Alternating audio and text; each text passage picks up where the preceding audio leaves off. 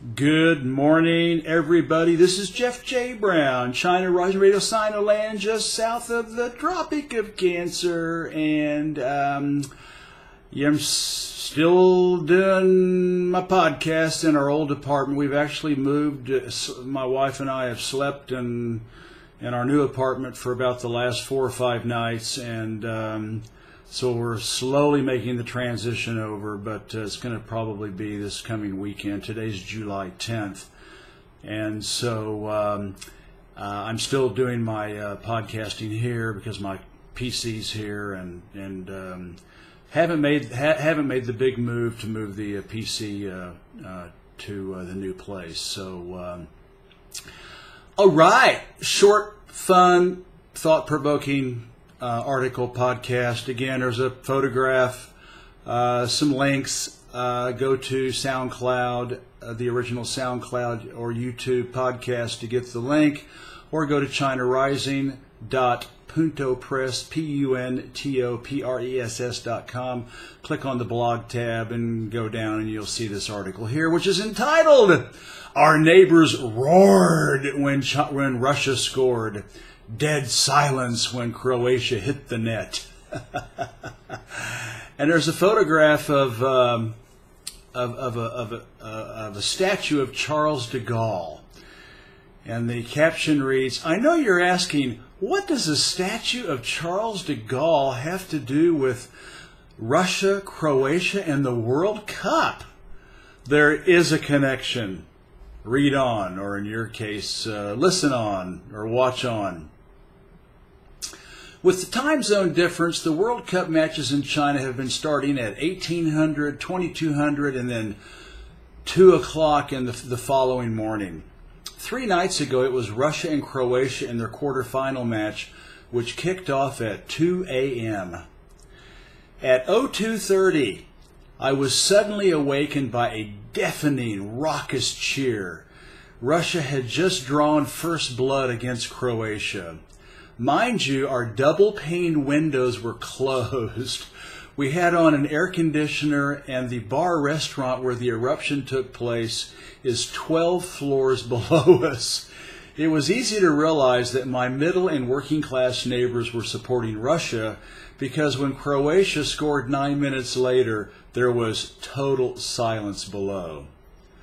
By then, I couldn't go back to sleep, and when Croatia went ahead 2-1, again, dead silence from the Chinese football fans far below.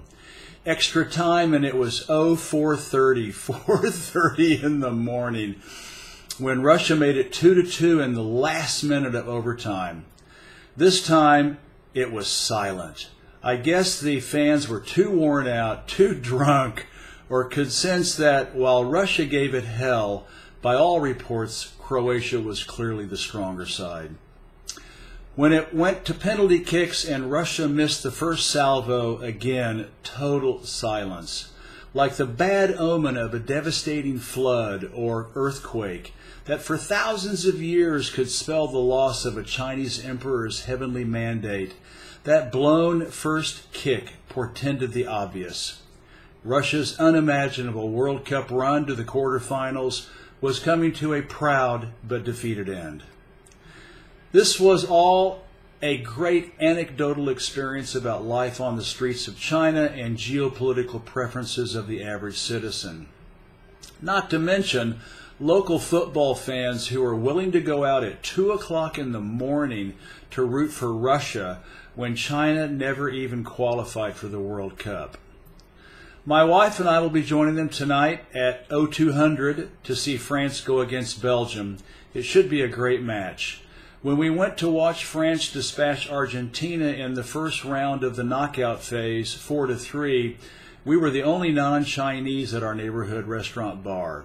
The crowd was decidedly in favor of France. I'm not sure why, given its crucial colonial role in profiting from China's opium enslavement during the West's imperial century of humiliation, 1839 to 1949. However, that sordid fact is forgotten in the minds of most Chinese, although they will tell you right away about Great Britain's and the United States' dastardly role in China before 1949's communist liberation.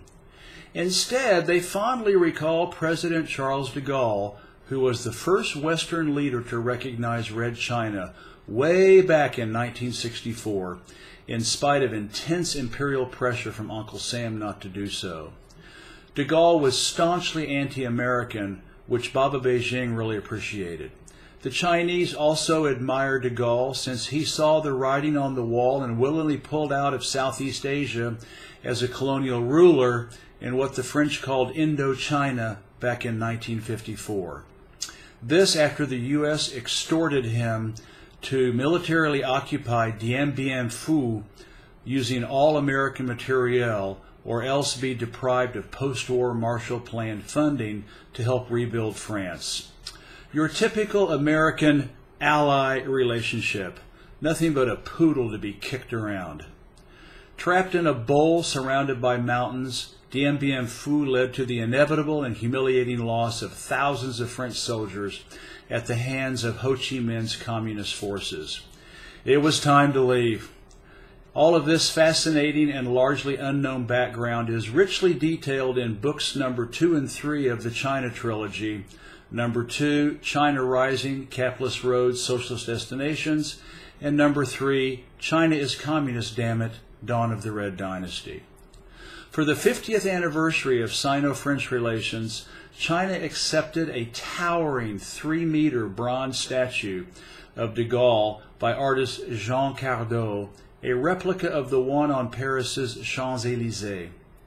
This one is prominently displayed on the first floor of the National Museum in Beijing.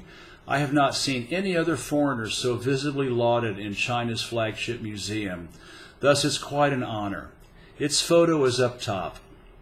Then again, our neighbor's lack of support for Argentina may have had a more mundane explanation.